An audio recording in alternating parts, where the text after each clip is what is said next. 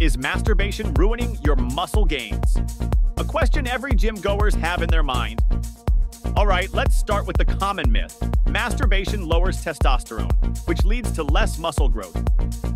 Some people believe that the more you masturbate, the more your testosterone drops, and as a result, you'll lose muscle or won't be able to build any.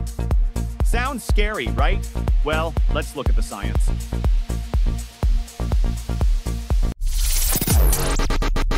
Testosterone is a key hormone for muscle development, and a lot of people believe that any activity that lowers it, even temporarily, could harm your gains.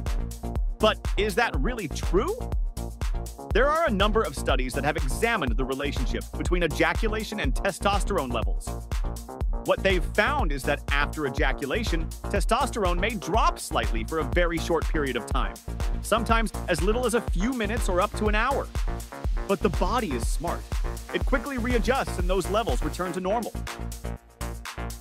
The body's fluctuations in testosterone after masturbation are minimal and short-lived. Your testosterone levels naturally rise and fall throughout the day due to various factors like sleep, stress, exercise, and even diet. So this small dip after masturbation is just one of many changes that happens and does not have any significant long-term effect. Now, some people also argue that frequent masturbation leads to lower overall testosterone levels, but again, science doesn't support that claim. Studies show that whether someone masturbates frequently or not at all, their baseline testosterone levels remain fairly constant. Your body maintains homeostasis. It finds a balance. So unless you're dealing with some other underlying health issues, masturbation isn't going to tank your testosterone in any meaningful way. Here's the thing, muscle growth is a long-term game, right? It's about consistency with your training, diet, rest, and recovery. As long as you're hitting the gym regularly, lifting progressively, and getting enough protein, you're going to see gains.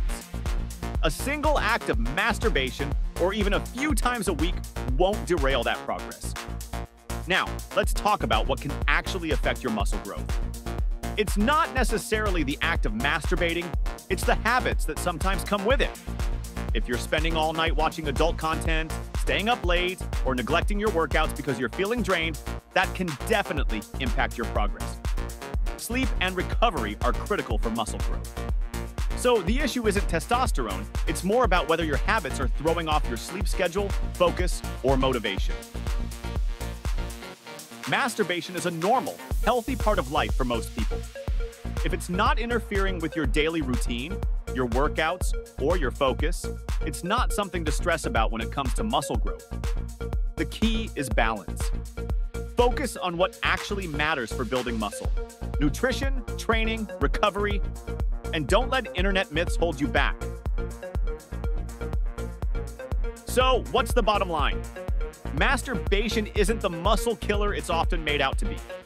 The real factors that affect muscle growth are what you do in the gym, what you eat, and how well you recover. The next time someone tells you that you're losing gains because of it, hit them with the facts. That's it for today's video, guys. If you found this helpful, or if you've heard any other weird fitness myths that need busting, let me know in the comments below. Don't forget to like, subscribe, and hit that bell icon so you don't miss any future content. Stay strong, stay consistent, and keep pushing forward. See you next time.